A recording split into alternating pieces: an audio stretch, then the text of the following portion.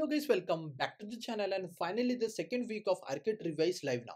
If you just simply scroll down to the arcade page and from here you can see week 2 is live. So basically what you do, you have to just simply copy this access code. So just simply copy like this and then just simply click on the start button over here.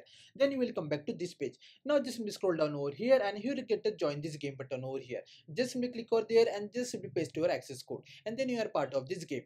Now just simply scroll down. Now here you don't have to worry about the other lab solution. I already made a playlist. I will share the link in description box. From there you can just simply complete all the other labs. Now let's see the answer for this quiz. So just simply click over here and then just simply come back to this page.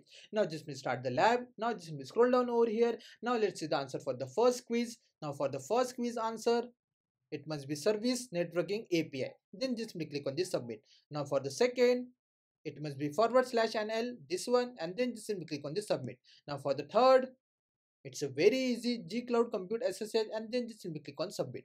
Now for the fourth, it's a very easy Docker pool and then just simply click on this submit. Now for the fifth, G-Cloud Cloud Armor and then just simply click on this submit. Now for the last, it's a very easy networking security and then just click on this submit. And once you're done with all your answers, now you have to just flip it at least more than 3 minutes over here. And as you can see, I already spent more than 3 minutes over here.